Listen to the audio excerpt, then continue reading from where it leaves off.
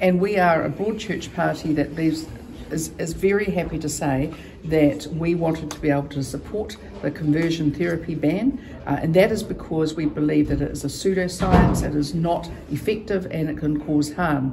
But we cannot do that when the government has put forward a bill where the Prime Minister yesterday could not even guarantee that parents would not be prosecuted for advising their 12-year-old child against taking puberty blockers. And I will not support parents being criminalised for trying to be parents. But you just said before that parents obviously should be prosecuted if they cause serious harm to their children. So what's your opposition to the bill? Why should they not be criminalised? So what's the opposition to the bill? Well, I think that we have some concern about the looseness of the bill, and when even the bill's sponsor, Chris Farfoy, can't explain clearly what's in and out, I mean, I think you guys are smart enough to work out that's not something we can support. But thank you.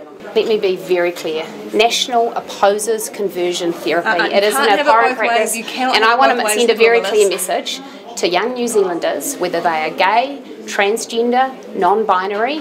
I support your identity, I support your right to express it, and anyone who reads into National's position otherwise is wrong, and I will continue to defend and promote those communities. What's wrong with the bill? Well, look, the bill's got a long way to run, as I say. We've got second and third reading still to go. I'm confident that we can get the bill into a position where the caucus can support it, because as I say, we support the idea of banning conversion therapy. It's not a good practice. It has terrible effects on our rainbow communities, and in particularly our young people, and we want the practice banned. Chris, what's your specific opposition? Yeah.